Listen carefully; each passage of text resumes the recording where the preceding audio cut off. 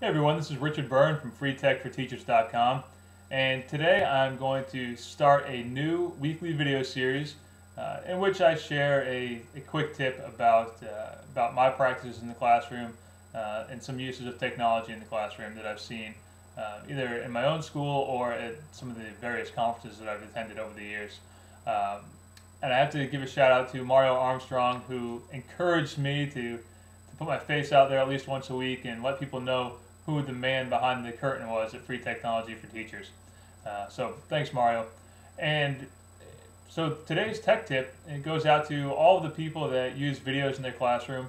As a social studies teacher over the years, I have heard all the jokes and all the snickers about how social studies teachers use way too many videos and show way too many films.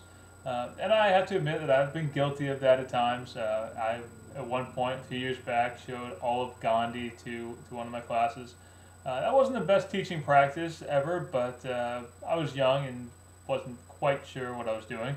And now I'm a little bit older and have a little bit more of a clue, but sometimes I'm still not quite sure what I'm doing. So anyway, what I've started to do over the last year since my school went one-to-one, whenever I show a video in my class that's longer than 10 or 15 minutes, is I set up a Backchannel discussion forum.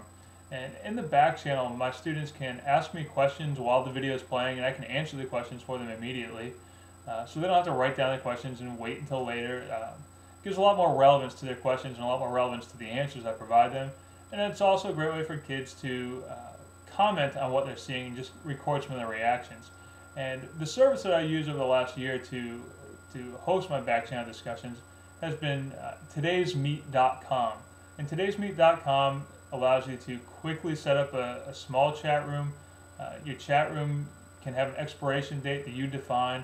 I've set up some of my chat rooms to expire after 2 hours so that I don't have any lingering record of it or people coming into the chat room that I don't want in there. So todaysmeet.com is a program that I've used.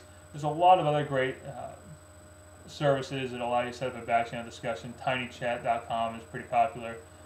Google Wave, now that it's available to everyone, could also be a great option that I'm going to experiment with this fall. So that's today's tech tip. Hope you enjoyed it, and I'll see you next week.